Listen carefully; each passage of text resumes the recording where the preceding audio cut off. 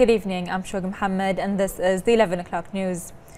His Royal Highness the Prime Minister Prince Khalifa bin Salman Al Khalifa today issued a circular stipulating the New Year's holiday.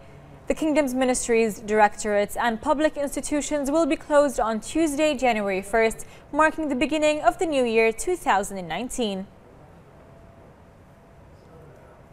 His Royal Highness the Crown Prince, Deputy Supreme Commander and First Deputy Prime Minister Prince Salman bin Hamad Al Khalifa met Vice President of the Public Affairs of Hawaii Technologies Mr. Mark Juman at Rafah Palace today. During the meeting, His Royal Highness highlighted the importance of the Kingdom's information and communications technology sector as an engine of economic growth, job creation and technological development.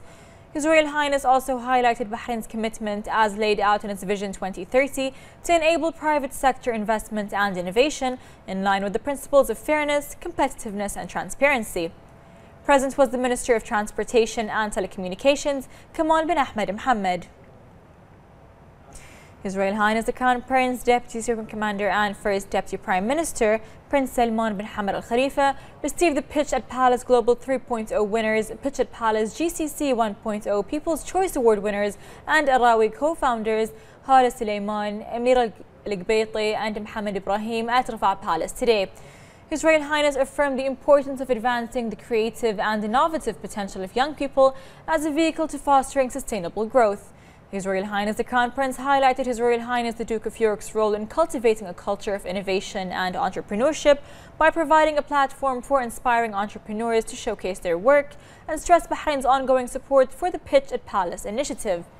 His Royal Highness the Crown Prince extended his congratulations to the winners of Pitch at Palace Global 3.0, noting that the award reflects the level of talent that sits at the heart of Bahrain's entrepreneurial community. For their part, the Pitch at Palace Global 3.0 winners and Arawi co-founders expressed their gratitude for the opportunity to meet with His Royal Highness the Crown Prince. Present was the Minister of Finance and National Economy, Sheikh Salman bin Khalifa Al Khalifa. The first Vice President of the Supreme Council for Youth and Sports, Honorary President of the Bahrain Martial Arts Federation and founder of Khalid bin Hamad Sports Foundation, His Highness Sheikh Khalid bin Hamad Al Khalifa arrived in Jeddah, Saudi Arabia to attend the 21st edition of the Brave Fighting Championship, which will be organized by the Brave Fighting Association tomorrow at the King Abdullah Sports City. Upon his arrival at King Abdulaziz International Airport, His Highness was welcomed by a number of senior sports officials in Saudi Arabia, the Consul General of the Kingdom of Saudi Arabia in Jeddah, Ibrahim Al-Muslimani, and members of the consulate. In an arrival statement, His Highness Sheikh Khalid expressed delight to visit Saudi Arabia to attend the 21st edition of the Brave Fighting Championship, adding that the Kingdom of Bahrain and the Kingdom of Saudi Arabia are distinguished by the deep brotherly ties between the two countries and peoples. His Highness Sheikh Khalid said that the great brotherly relationship between His Majesty King Hamad bin Isa Al Khalifa and the custodian of the two holy mosques, King Salman bin Abdulaziz Al Saud, has pushed the two countries towards wider horizons of close cooperation for further progress and prosperity in all fields. His Highness said the selection of Jeddah to host the 21st edition of the Brave Fighting Championship is a contribution to strengthening efforts to support the bilateral relations between the two countries at the sports level and constitutes a real opportunity to push forward the efforts to spread the culture of MMA in the region and the Middle East. His Highness said the tournament, which was launched from the Kingdom of Bahrain in September 2016, strengthened Bahrain's advanced position in the sports of mixed martial arts. His Highness Sheikh Khalid bin Hamad Al Khalifa attended the official weight test, which took place at Al-Andalus complex in Jeddah, Saudi Arabia, on the presence of a large number of fans of mixed martial arts.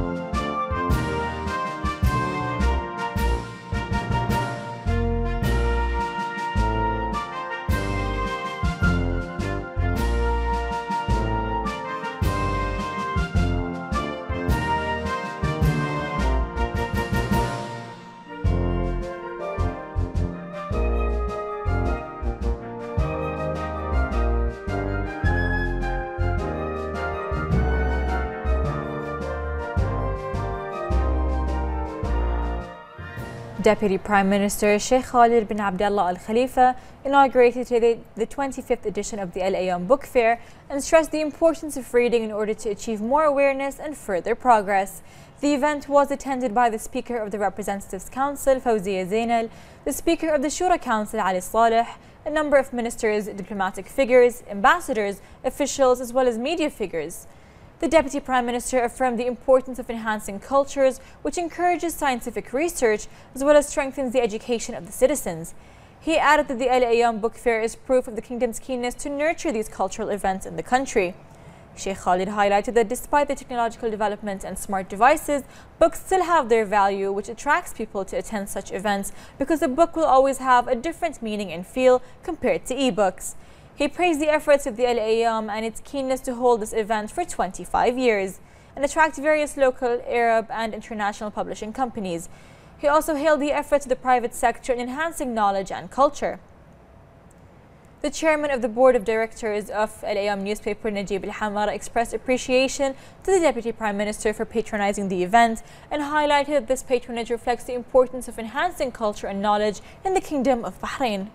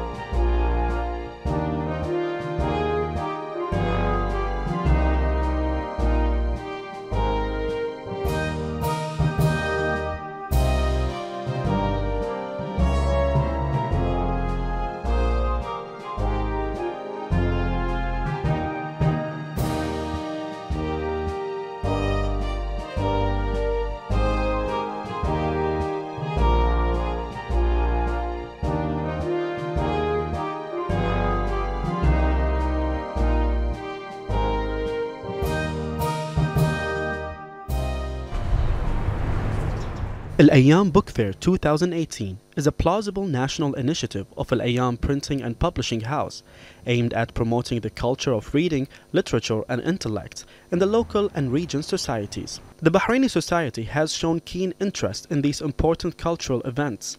The book fair's sustainability over 25 years is indicative of its tremendous success and proof of Al Ayyam Corporation's accepting the challenge.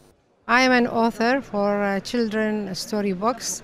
It is concentrated on Bahrain culture, Bahrain society, and the last book I have it now, the number 5. It is about Bahrain and the National Day. This is my third participation in Al Ayyam exhibition. It's not only give you a chance to meet the people and explain about your books, but it gives you a chance to meet many other authors and many other libraries which is around the world. I'm so happy to participate in Al Ayyam Book Fair.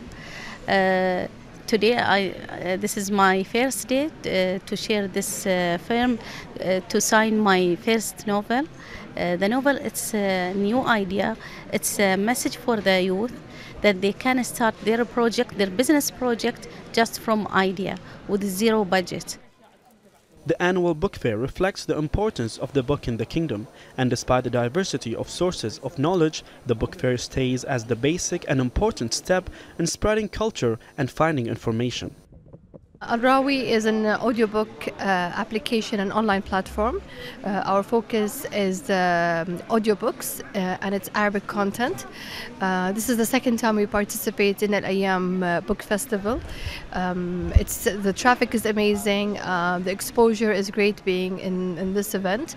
We're trying to showcase the first and only audiobook application in the Kingdom of Bahrain and one of the leading in the Arab world. Every year I participate in Bahrain exhibition, and it's one of the biggest book fair in the world, and each of the exhibitors are keen to join here in this special exhibition because it's very important for us, and it's one of the global one.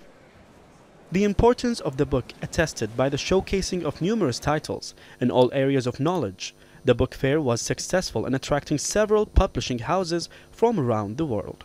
Reporting for Bahrain International, I am Hamad Yusuf.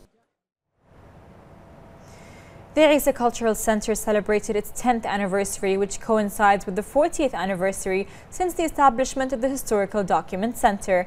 The celebration was attended by senior officials and a host of distinguished guests that included intellectuals, longtime supporters of the centers, and staff members. Deputy Boardman of Trustees, Chairman and Executive Director of the Center, Sheikh Khalid bin Khalifa Al Khalifa, said the Center's intellectual contributions reflect His Majesty King Hamad bin Isa Al Khalifa's vision for the country. Sheikh Khalid said that Bahrain has long been a center for modernity and intellectual enlightenment, and that it will remain a symbol for both. We are celebrating the 10th anniversary of the Isa Cultural Center.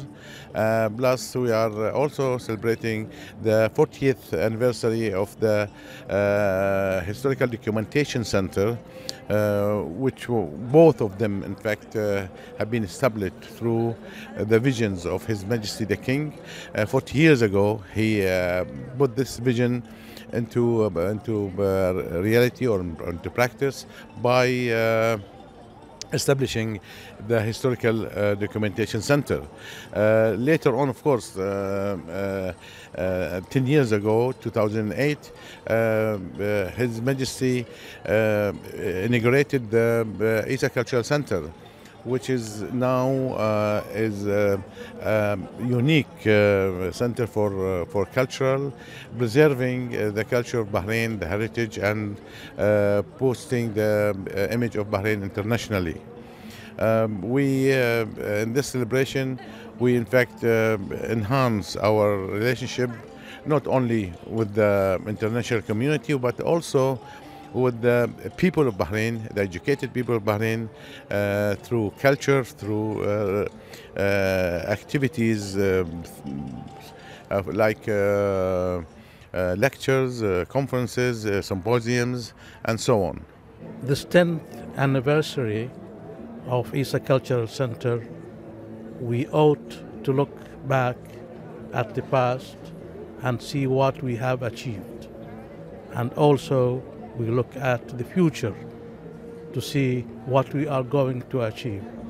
In terms of culture, the center has achieved a lot. It helped to promote the culture of Bahrain in the first place and join hands with other cultures in promoting tolerance and worldwide culture. I am very happy as a member of the board of trustees to be here tonight with all our distinguished guests. The National Bureau for Taxation, the NBT, highlighted today its ongoing efforts to enhance consumer protection and compliance with the VAT law and its executive regulations in preparation for its induction on January 1st, 2019. The NBT has introduced various initiatives to enhance transparency and increase consumers' awareness in regards to their rights. In this context, consumers are reminded that they are not required to register for VAT, nor are they expected to go through the registration certificate procedures. Consumers are also encouraged to make sure that shops clearly display their VAT registration certificates prior to paying the VAT. consumers are reminded to call 8801 or email vat@mof.gov.bh to report any violations, including levying tax on goods and service not subject to VAT or charging VAT prior to its induction.